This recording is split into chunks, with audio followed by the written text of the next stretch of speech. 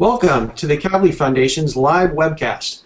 We have a special program today on the hunt for distant galaxies and a new program called Space Warps that's asking your help to help find them. My name is Bruce Lieberman, and today I'm joined by three astronomers with the Space Warps project. Anupreeta More is co-principal investigator of Space Warps and a researcher at the Kavli Institute for the Physics and Mathematics of the Universe at the University of Tokyo. Phil Marshall is from the Kavli Institute for Particle Astrophysics and Cosmology at Stanford. And Arfon Smith is Director of Citizen Science at the Adler Planetarium in Chicago. We're going to be taking questions from the public today, so please send them via Twitter using the hashtag KavliAstro. To begin, though, I'd like to start with a brief slideshow and introduction.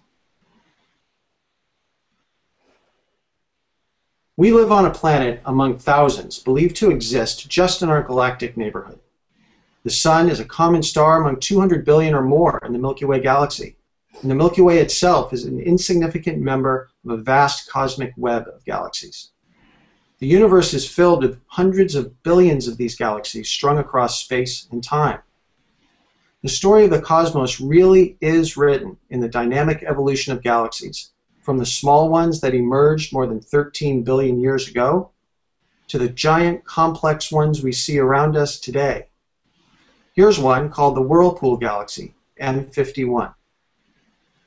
The more galaxies we can map, the more complete picture we can build of the cosmic story. But finding galaxies can be hugely challenging. The farther away they are, the more dim they become to our telescopes. This image of one such distant galaxy is among the most faraway galaxies ever detected. It was announced last November by astronomers using the Hubble Space Telescope. Although it's challenging to see distant galaxies, nature sometimes gives us a boost, kind of natural magnifying glass that makes our telescopes more powerful. We're going to talk today about that magnifying effect, as well as why Space Warps needs your help to spot this effect and find faraway galaxies never before seen.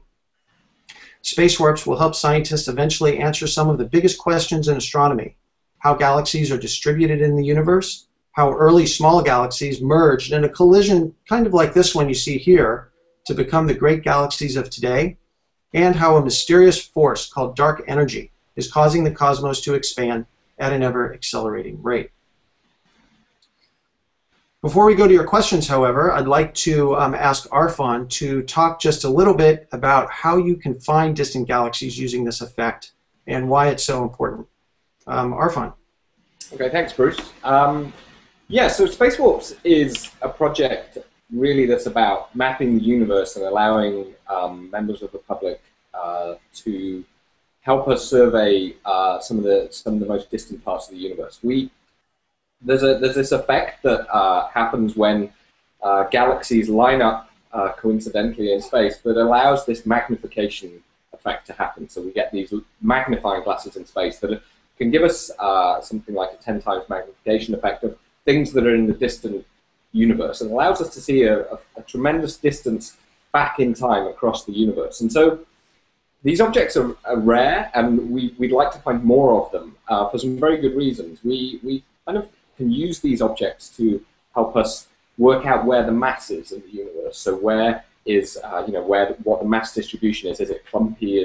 Where do we find the mass associated with galaxies and other objects? And so we can use these interesting objects, these gravitational lenses, as they're called, to tell us a lot about how the universe is made up. We're asking people to help us with this project because of a really important reason, and that reason is that computers aren't as good as people at finding these objects. And this is a really common thread in what we call citizen science, these science projects where human brains and eyes are an absolutely crucial part of the discovery process. And so Space Warps is just the latest example project for us where we need people to help us in this grand challenge of mapping the universe.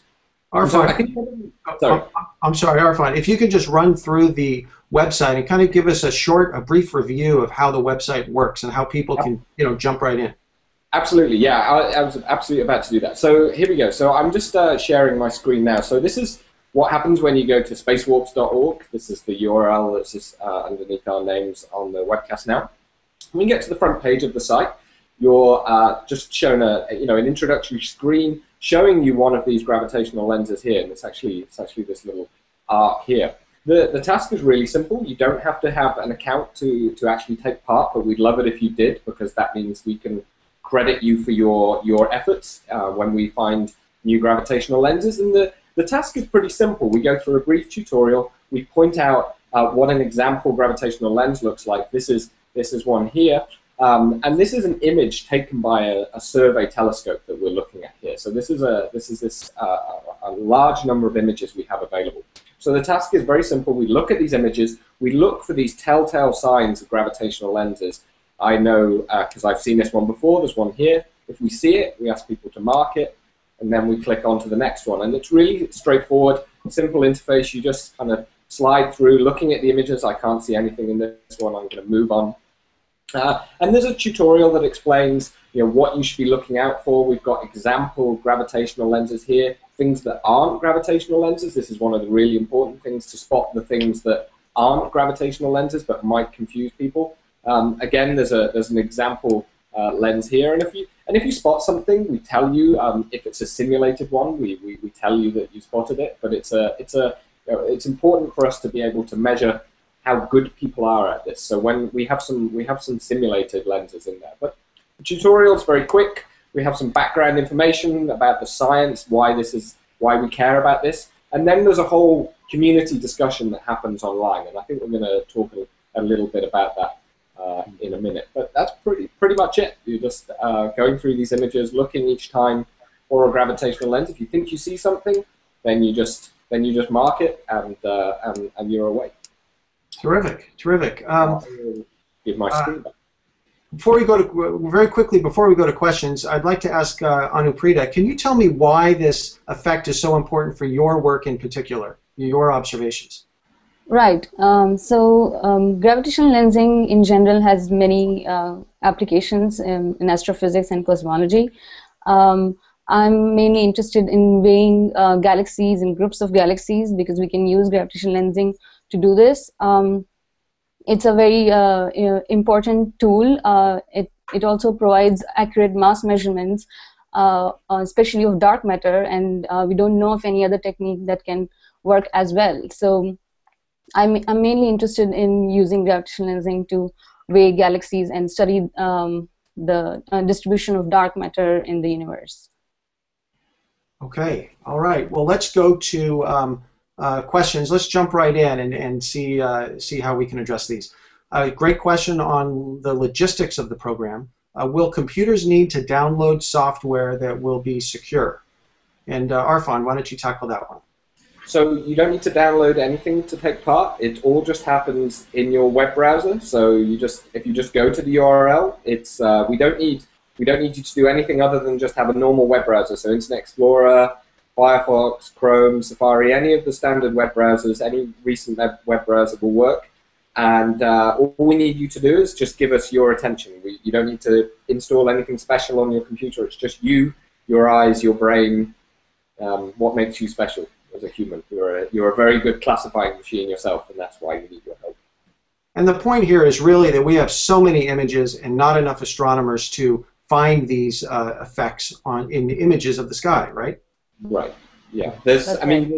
I think there's, somebody will correct me, I think there's 400,000 images in the first set that we have here, and it's unfortunately not possible to get 500 grad students to help you go through the images.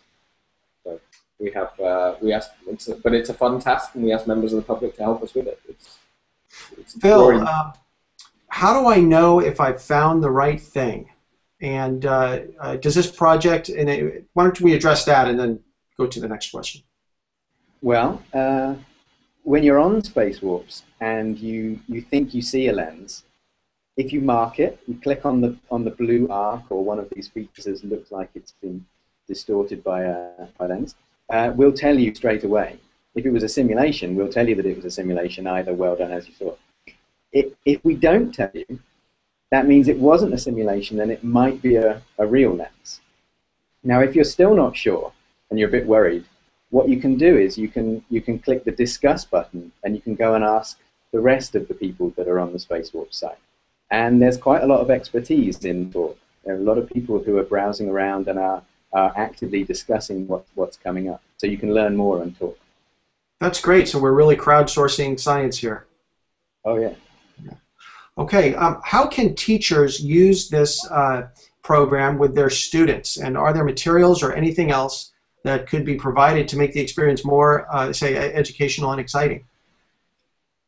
So practical advice for how teachers can use this with their students. I'm happy to take that. Sure.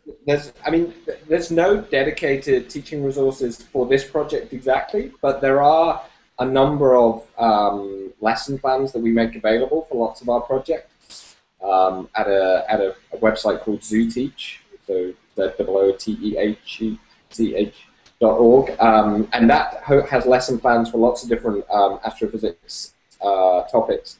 I think one of the we know our projects get used in astronomy clubs in the classroom as kind of breakout tasks, just general kind of fun things to do when you're just trying to think about to cover some general astrophysics topics.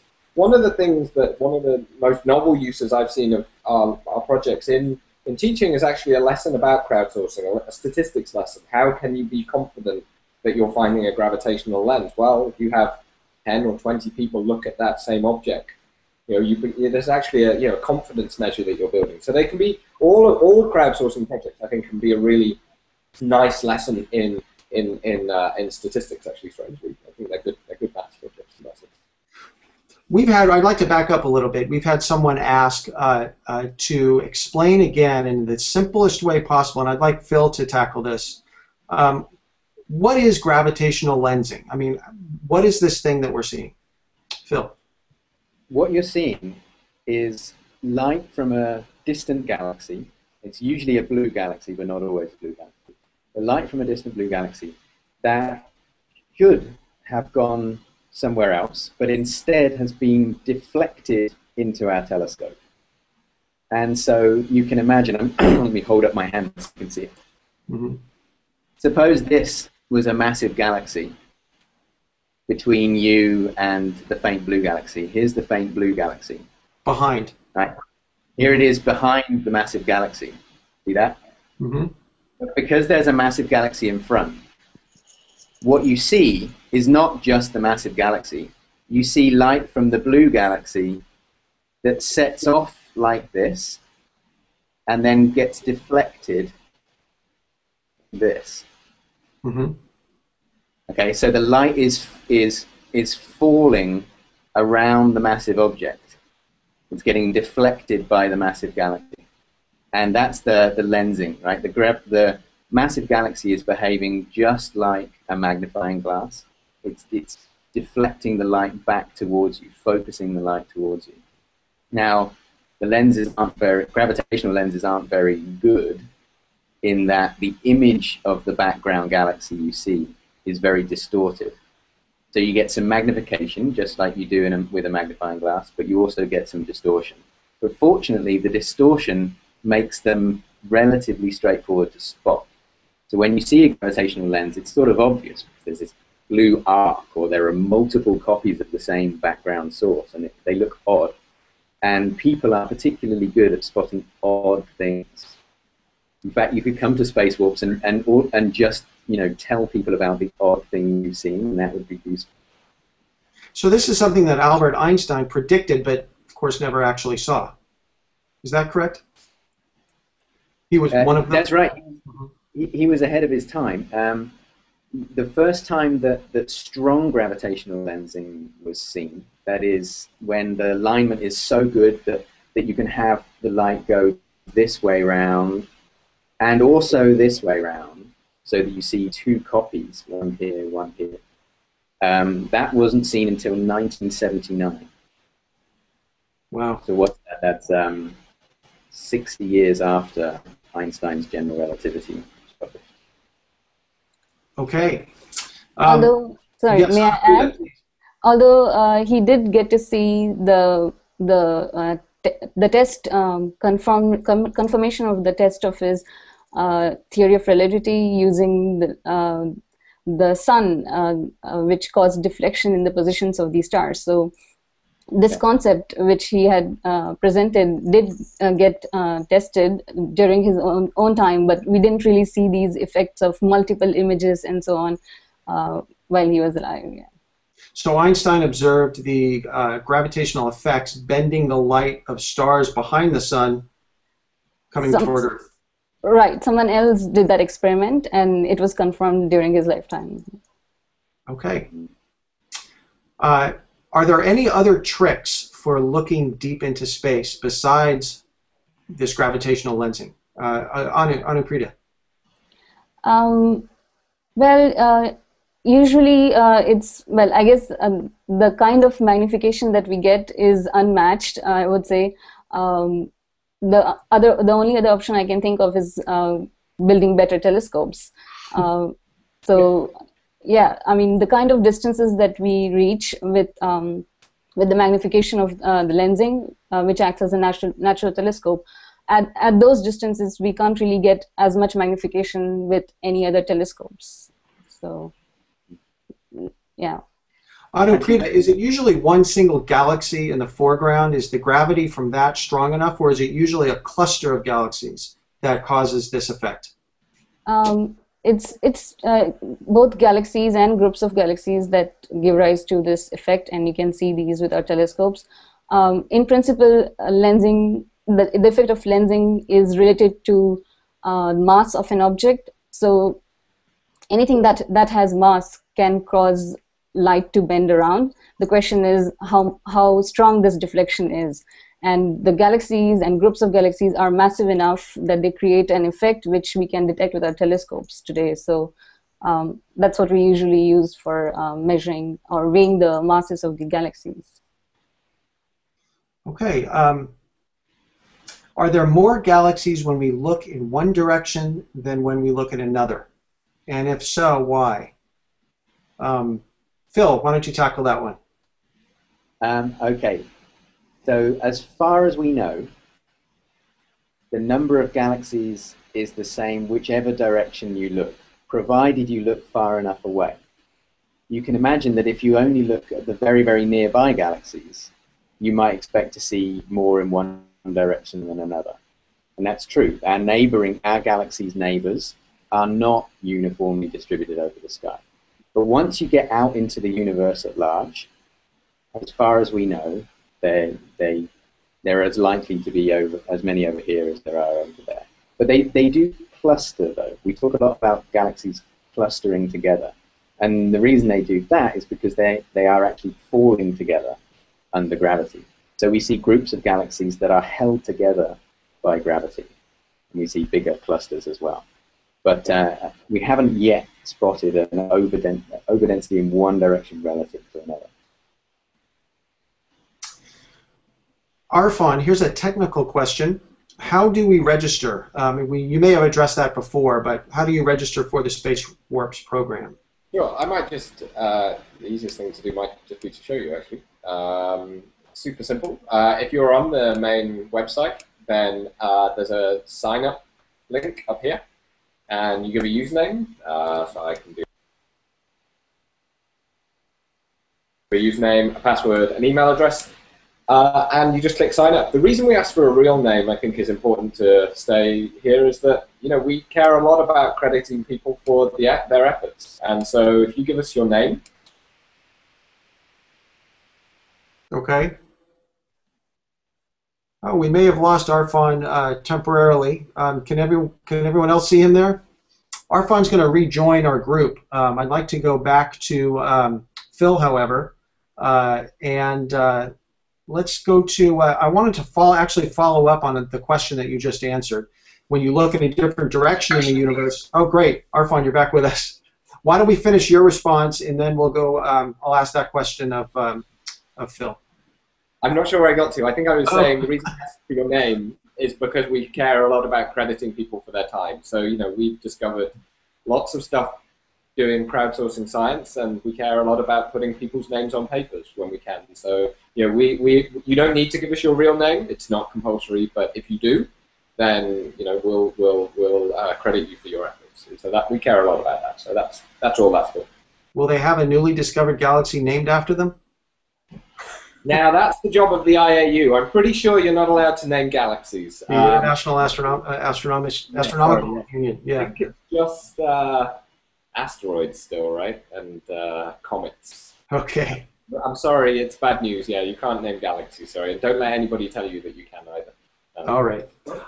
Also, one thing we might add to that is that it's actually quite, it's sort of quite difficult to attribute discovery in space warps because, as Arfon said at the beginning, many people will see the same image before that image is accurately classified as containing a lens or not. And so it's sort of hard to say if there was one person that saw it first and so on. So the way we try and think of it is of everybody who comes to space warps and signs in as being a member of a scientific collaboration. And it's the collaboration that finds lenses together. Yes, great. Phil, we talked about looking in one direction or the other, and this follow-up question: is there a center to the universe? From one of our viewers. Tackle that one. You are at the center of the universe, along with everyone else in the universe. I mean, it's sort of a joke, but as far as we can tell, the universe looks the same in all directions and would look the same no matter where you were in the universe. So it appears to be infinite in extent and identical in all directions. And so you might as well say that any point in the universe is at the center, including you. Very important. Exactly. Anupreeta, what is the most mysterious thing about a galaxy for you? I guess I'll go back again to the dark matter part of it. It's very mysterious because it's unlike ordinary matter. It's something that we can't really probe with any other means. We can't really use light to probe the properties of dark matter.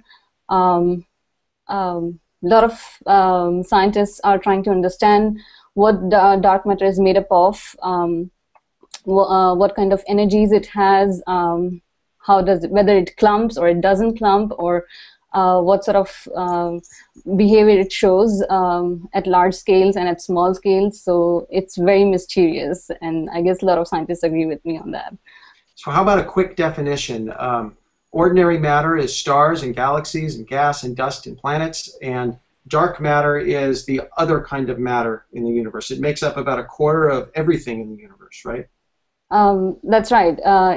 It's a significant proportion of the energy density of the universe. It's a significant proportion of the matter content of the universe. We know that it has matter. I mean, it has mass, but apart from that, it does not have any other properties that ordinary matter has. So it has this effect of gravity, but it doesn't behave like ordinary matter in any other sense.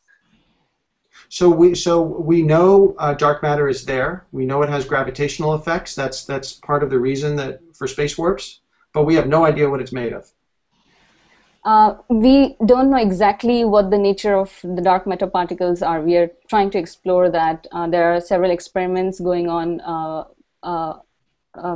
both on ground. There are some experiments going on to understand exactly what these particles are made up of, and what kind of energies they have. Okay, great. Arfon, what are we discovering about galaxies today that don't make sense to us? And are there galaxies that we find and think, well, that shouldn't exist? I'm not really a galactic astronomer, but I'll take this question. I'm an astrochemist, so I thought about ice on dust during my PhD. I think one of the things that we've discovered from Galaxy Zoo recently, which is one of the kind of sister projects to Space Warps, are these, they're called the Vorwerpes. So these are the, Hanny's Vorwerp was this weird hot glowing gas cloud that was discovered during the original phase of Galaxy Zoo. And was just this strange object that was had been heated and was sort of glowing a kind of a bluey green color. It's thought to be associated with a active galactic nucleus in a nearby galaxy. So, but this thing isn't shining anymore. So we're just seeing this glowing gas object, but we don't really know when the active galactic nuclei nearby turned off.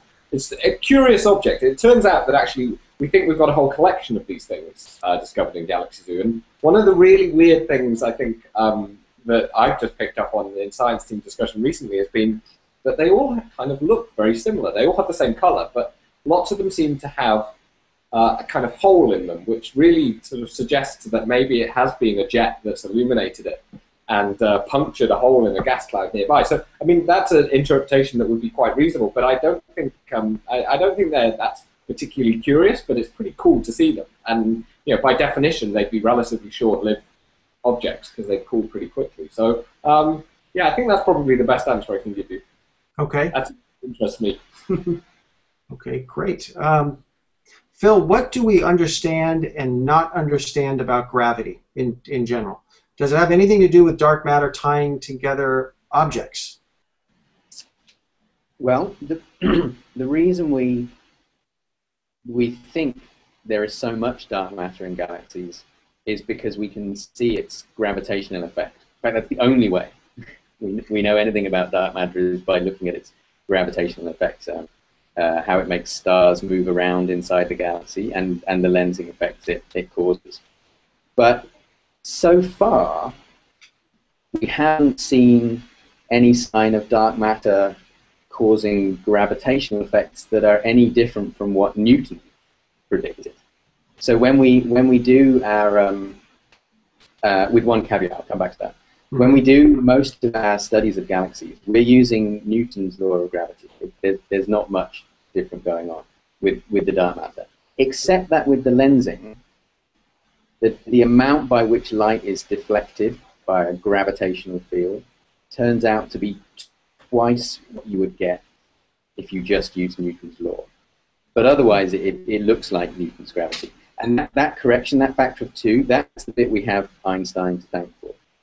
Now, there are situations in the universe where you need to use general relativity to make sense of the observations of black holes, for example.